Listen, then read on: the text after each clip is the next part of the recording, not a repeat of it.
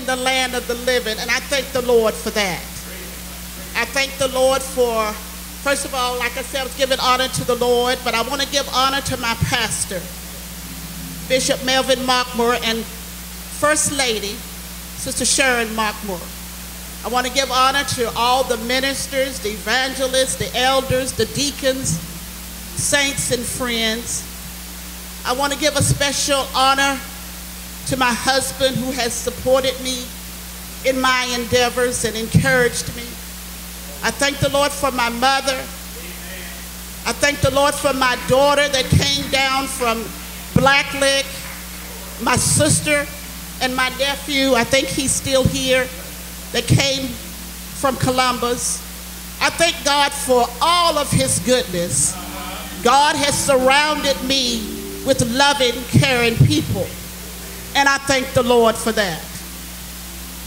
The scripture that I'm going to be coming from is from Psalms 121. Okay, everyone have it? Okay, let us read that together. I will lift up mine eyes unto the hills, from whence cometh my help. My help cometh from the Lord, which made heaven and earth. He will not suffer thy foot to be moved. He that keepeth thee will not slumber. Behold, he that keepeth Israel shall neither slumber nor sleep. The Lord is thy keeper. The Lord is thy shade upon the right hand. The sun shall not smite thee by day, nor the moon by night. The Lord shall preserve thee from all evil. He shall preserve thy soul. The Lord shall preserve thy going out and thy coming in from this time forth and even forevermore. Let us pray. Father God, we thank you for this hour and this time. We thank you for your goodness and your kindness. Lord, there is a word from you. Lord, I ask that you would speak, Lord. Move Joann out the way. Hallelujah. And you just speak through me. Use everything there is about me, Lord, and let me deliver this word. Oh, thank you right now. In Jesus' name, amen. You may be seated.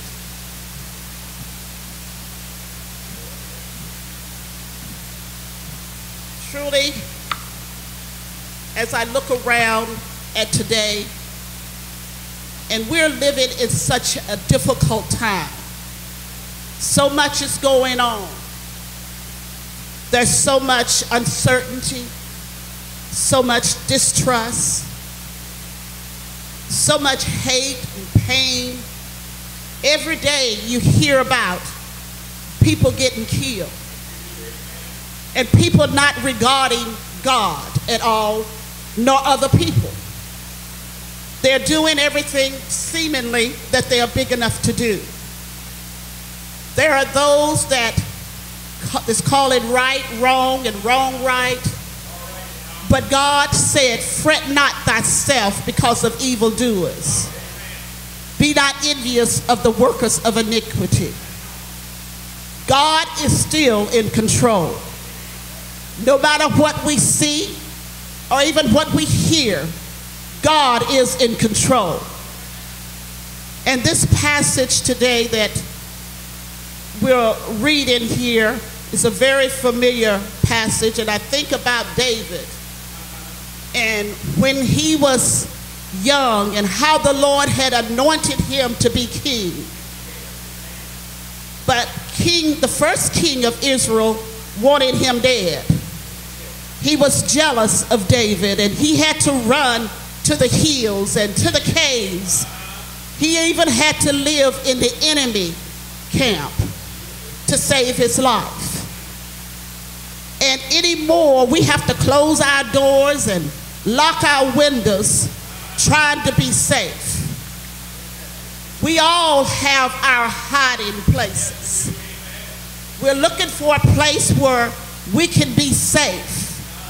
Sometimes we go through things and we don't know what the answer is, or we can't move forward, we can't move back. we're just hiding in our safe place. The hills are not what we turn to. The Lord is the one that we turn to. But the hills are the safe place. What is your safe place? We all have our tests and trials, and we realize that these tests and trials come to make us. But while we're going through our tests and trials, God is right there taking us through. The bishop has quoted so many times to us, 2 Chronicles 7:14.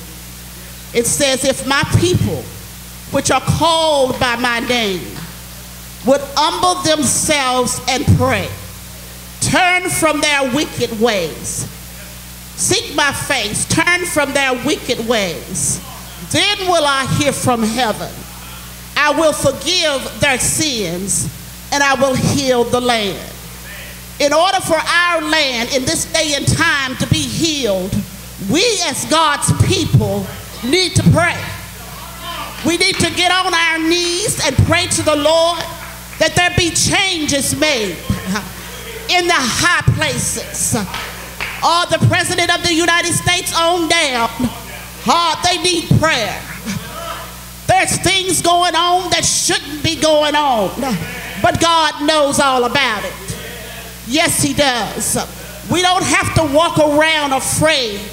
We can put our trust in the Lord. We don't have to walk around depressed and oppressed. We can put our trust in the Lord. Whatever it is you're going through, God can bring you through. He can take you through. Yes, he can. He's a great God, and he's a mighty God.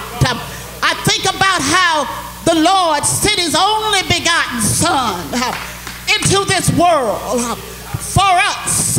It was for our benefit that Jesus came and he died. I remember the story in the Bible how they said that the priest, the chief priest, and the elders and the scribes, they wanted Jesus crucified. He wasn't doing anything wrong. He was just doing good all over the land. But the chief priests and the scribes and the elders, they didn't like that. They said that we want him crucified.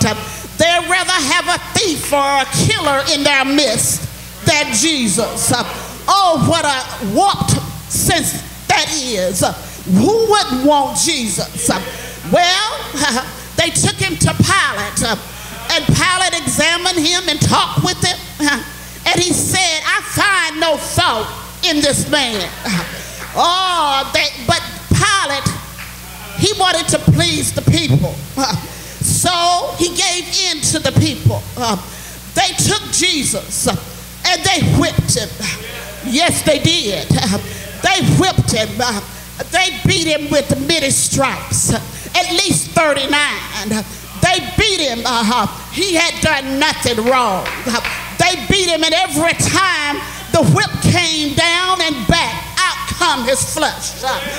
Hallelujah. They beat my Jesus. Yes, they did. But they did that for our benefit. It didn't benefit him. It hurt him. But he came down. He didn't say a word.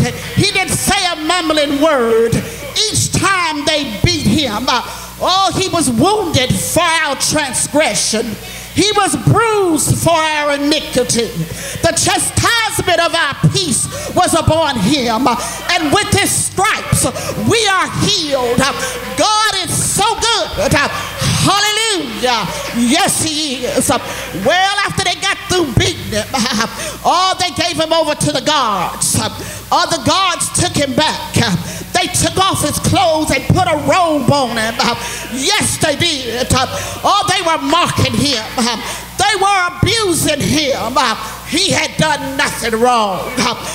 He did everything for our benefit. Know where your help is coming from. God is so good. They put this robe on him. They put a crown of thorns on his head. They pierced him his skull with these thorns. Yes, they did. Hallelujah. Oh, they beat him. Oh, they abused him.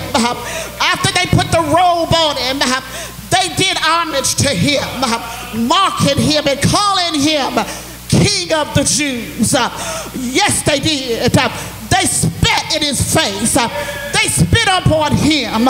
They hit him in his face. They abused my Lord and Savior. Yes, they did. Hallelujah. Oh, glory, hallelujah. After they got tired of that, they put his clothes back on him. They tried to get him to carry his cross to Calvary's hill. There's another hill, Calvary's hill. And he couldn't take the cross up there. He was just too weak. Long comes Simon and took that cross up to Calvary's hill. Oh, they nailed his hands to the cross. They nailed his feet to the cross. Hallelujah. Glory. Yes, they did. They nailed his head and his feet to the cross. Yes, they did. They put him between two thieves. Hallelujah. Hallelujah.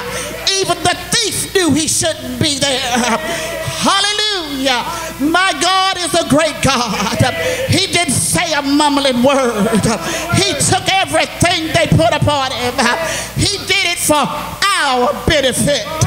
The reason why we are here today is because of what Jesus did way back over 2,000 years ago. Oh, they put him in a tomb. Yes, they did. Oh, he gave up the ghost. Yes. But Lord have mercy. In 3 days, he rose again with all power in his hand. Hallelujah. What a mighty God we serve. Oh, grave. Oh, death, where is thy sting? Oh, grave, where is thy victory? What a mighty God we serve. Who wouldn't want to serve this God that we serve today? He's alive and well. Yes, he is. There's a scripture that said, oh, taste and see that the Lord is good. Blessed is the man that trusts in him. Another scripture said, I was young, but now I'm old, and I've never seen the righteous forsaken, nor his seed begging bread. Oh, this poor man cried, and the Lord delivered him from all of his fears. Who wouldn't want to serve a God like this? Everything that we see going on today, just know that God is able. He can do exceedingly and wondrously more than what we could ever ask or think. These things that's going on today, you have to pray about it. You have to seek God about it. If you got sickness, seek God. Oh, trouble in your home, seek God. Know how to get down on your knees and pray to him and say, Lord, deliver me from this thing. Oh, he's a right now God. He's able to do exceedingly abundantly more than what we could ever ask or think. Who wouldn't want to serve this God? He's mighty. Yes, he is. I love him with everything that's within me. I love him and I thank him for mercy and grace. The blood that he shed over 2,000 years ago is still good today. Yes, it is. Hallelujah. God is good. Oh, he's merciful and kind. Yes, he is. I love him and I thank him. I thank him for having mercy on me. I thank him for saving my soul. I thank him for the Holy Ghost that abides deep down within. Without the Holy Ghost, you can't make it. Without God, you can't make it. This world has nothing for you. No, they don't. They're looking for an answer themselves. What you have to do is turn to Jesus. Oh, hallelujah. He wants you to know that he loves from you. He's waiting for you to get down on your knees. He's waiting for you to call on his name. My God is waiting for you. Oh, call on the name of Jesus. My God, I love him with everything.